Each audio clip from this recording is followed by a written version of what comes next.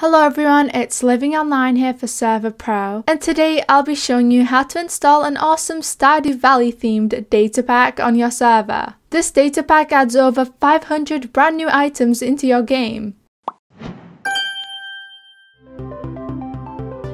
Firstly, I'll be showing you an overview of the items and features in this data pack, but later on I'll be showing you how to get it working on your server. Firstly, there are now a bunch of new custom Stardew Valley themed crops. You can get their seed packets by trading with the new wandering trader that has been introduced. Secondly, when you mine stone and deep slate, it'll also randomly drop vanilla ores and custom ores introduced into the data pack. You can use these custom ores to craft a range of weapons, tools, and blocks. Moving on, you can also craft your own furniture. For most furniture, all you have to do is place a block into a stone cutter to get the different items. For example, if you place a block of polished deep slate, you'll be able to get a dark throne chair. These chairs aren't just for decoration purposes either. As you can see, they're fully functional. However, there are some furniture pieces that require different methods to obtain them. We won't be covering them all in this video as it would take too long, but don't fret because the creators have made a wiki page with all the items in the data pack. There, you'll be able to browse for whatever item you want and find out how to obtain it in game.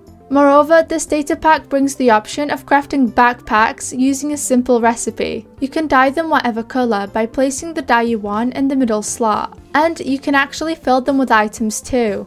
Lastly, just like in Stardew Valley, there are now rings you can craft. All the recipes are also on the website. Some of these rings actually give you special abilities when worn. For example, if you craft the warrior ring and have it equipped, for every mob slain you'll be granted strength for a couple of seconds.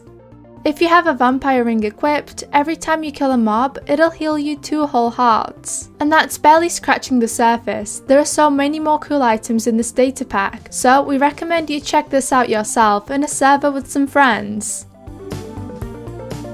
Firstly, you can use the link in the description to get to the official download page. Scroll down to where it says Download Data Pack and click it for your file to be instantly downloaded. Below that, you'll see that there's also a resource pack button. If you click it and click Download Resource Packs, it'll open an external window with 3 packs you can download. Essentially, only the second one is required. You can download the first one if you want the music as well though. However, the third one is for an external companion data pack that the creators have made, so you don't have to download that one at all. But if you're interested in both, simply check them and press download at the top. To make the next step easier, make sure you move these files to a place where you can easily access, for example, your desktop.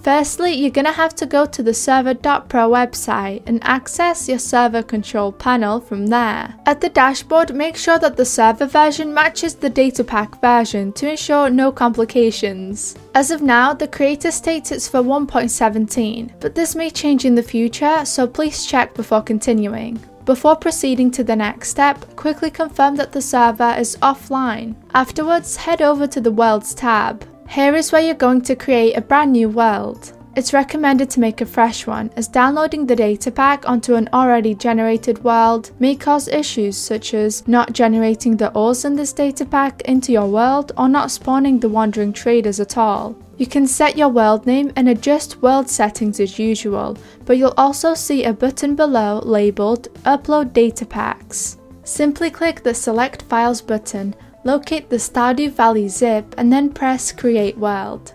It'll take a second for the files to upload, but when that's done, you should go into the Files tab. If you see a new folder with the name you set it as and it has the Stardew Valley zip inside, it means you have officially uploaded the data pack onto your server.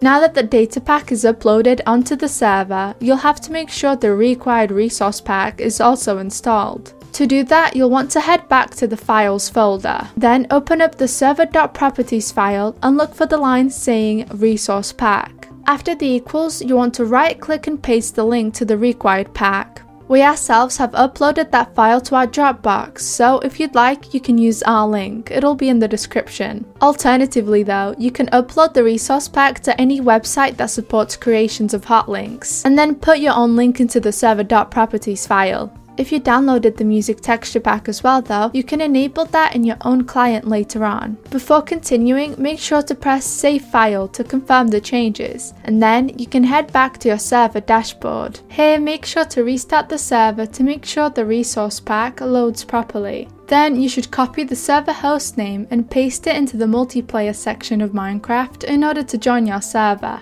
Upon joining, you should be prompted with this resource pack pop-up. All you have to do is press yes for the pack to appear in game. If you downloaded the music resource pack too, go to options, resource packs, and then enable it from there. And that's it, you're all set up to play. Well, that's it for this video. If you have any questions, make sure to leave them down below. And if you enjoyed this video, subscribe to see more from our channel. Thank you for watching.